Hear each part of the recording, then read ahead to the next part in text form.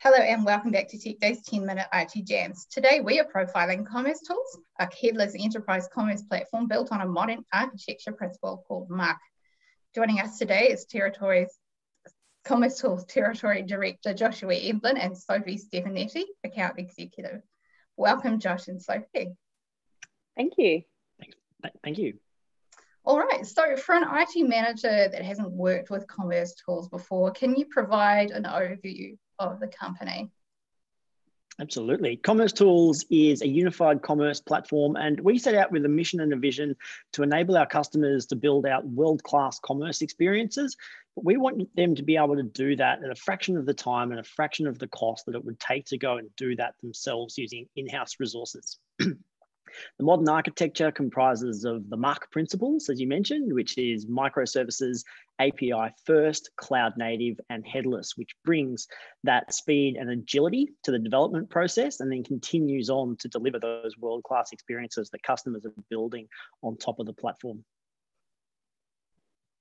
Brilliant. Okay, so what makes commercetools special from a product perspective? I'll answer that one. From a modern form, it's really the modern form of architecture that enables teams to deliver the flexible and customizable experiences. So it really unifies all commerce channels. This means regardless of the customer is buying in store, via the web, via mobile, social, or even car dashboards in some cases, commercetools can create a truly unified experience, removing friction from that buyer's journey. Okay, so what about from a corporate perspective? What makes commercetools special? From a corporate perspective, we are quite unique in that the entire C-suite of commercetools are technical in their background, and they all see this as their second time around, having spent time with some of the bigger enterprise software players in the market, having worked with monolithic applications. They've all experienced the pain and they understand what brands and what businesses are looking for from a more modern composable architecture stack.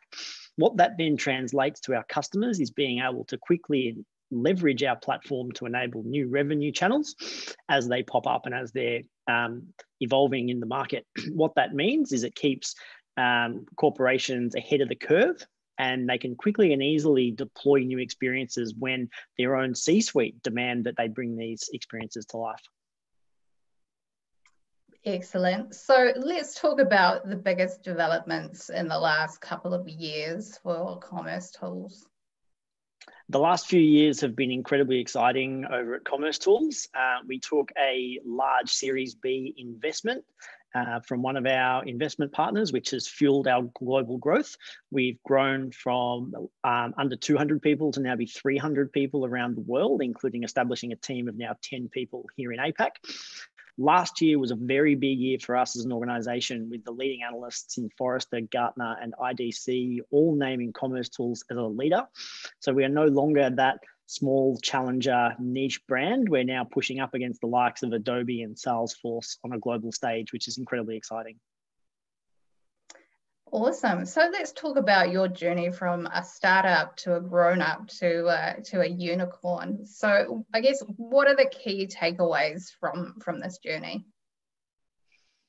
The key takeaways from this journey has been really educating the market on the benefits of being API first and the benefits of having a microservices backed architecture.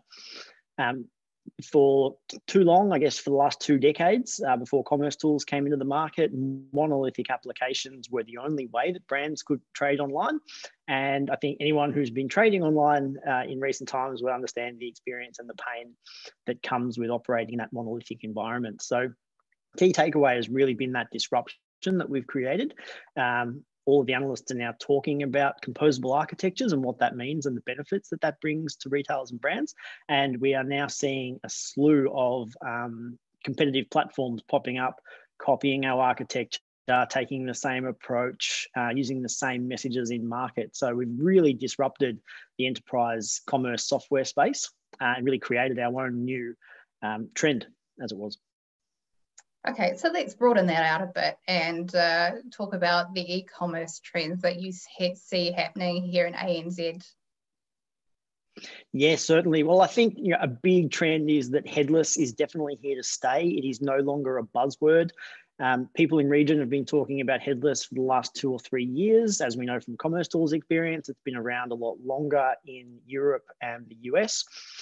ANZ has typically always been about 5 to 10 years behind Europe in terms of commerce trends, and people have always looked to the leaders in John Lewis and brands like Burberry, and that's what we should be doing from a technical perspective, given that they've all gone down that headless path and they're all working within microservices environments.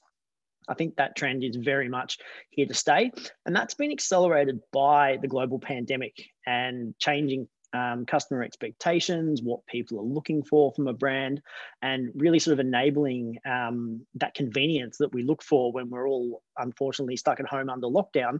Things like contactless deliveries, contactless click and collect, being able to quickly and easily bring those experiences to market is key. And it's much easier to do that working in a headless microservices fashion as opposed to the traditional monolithic architecture.